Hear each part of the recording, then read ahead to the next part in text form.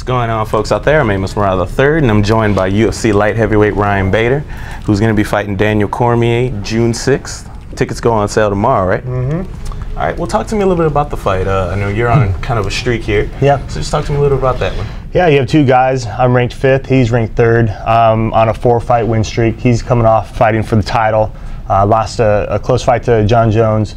And so for both of us right now, both in the top 5, it could be, a title elimination bout here. So the next winner could get a title shot, depending how the fight plays out and all that kind of stuff. But, and two guys have been at it for a while and, want the same thing. All right.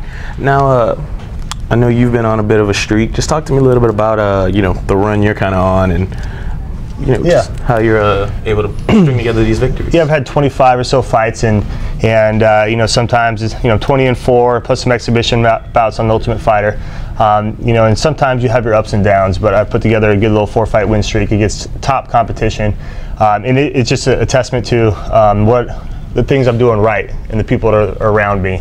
And so for me, that gives me confidence going into a big fight like this, that I have been stacking up these wins. I have been beating top-notch fighters, and I get to go in there and prove myself once again and get to the pinnacle of the sport, which is a championship. Okay. Now talk to me a little bit about Cormier. Obviously, he's going to be one of the tougher opponents you faced. He's coming off a title shot. He's obviously going to be hungry to get back. So, and he's also got a very similar style to your own. He's a wrestler, strong wrestling base. Just talk to me a little bit about what you're going to have to do. Yeah, I'll tell you what, if you look at my record, I've fought nothing but the best guys. I've fought all the legends of the sport, in any weight class. And, I'm not afraid to go out there and test myself against the best guys. I mean, we've never turned down a fight. And, this is one of those fights. DC's a very good fighter. He's a similar background in wrestling. And, he's hungry because he had a taste of almost getting close to, winning that title. But, I think it's my time now, and I get to go out there and not only beat Daniel, but go out there and do it right and prove to the UFC and everybody out there that I deserve a title shot. All right. So now talk to me a little bit about fighting in New Orleans, obviously. I know your last fight was in Sweden. Yep. So just talk to me a little bit about fighting in New Orleans. Does that add anything different to the training, knowing you're going to have to... Yeah, no, it's actually going to be a little easier for me because last 7 fights I've been bouncing around all over the world. I fought in Australia a couple times. I fought in Japan. I fought recently in Sweden. I fought in Brazil. So it's nice to have a fight here and home country. Even though it's actual DC's.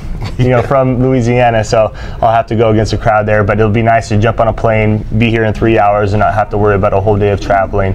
I can get the food and preparation that I needed to have before. Everything can be right here and laid out in front of me, so it just makes it a little easier. All right. Now you mentioned food. I know you've been in New Orleans for a couple hours now. Is your nutrition going to be upset with you for a little bit for right now? I've been training hard, and then I allotted the time in here because I knew I was coming down here to New Orleans and to eat the food I want to eat and experience it a little bit. So it's back to hardcore training on Monday and getting after it then, and then from there on out, I'm watching my nutrition. I'm watching everything that goes into my body. Training, that whole kind of situation. So, but as of now, we've been eating pretty good here. All right.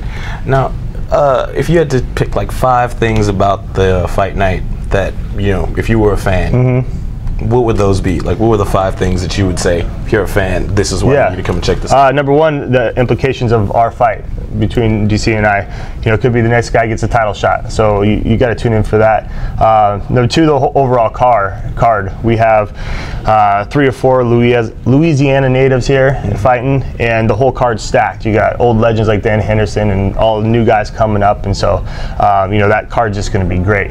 It's at the Smoothie King Arena. The last time it was here, it was at a smaller venue, and so that's going to be packed and loud. And if you haven't experienced the UFC live, if you just watch it on TV, you have to be in that atmosphere. You have to watch the fights, watch the videos that they play, and the highlight reels, and all, be in that atmosphere.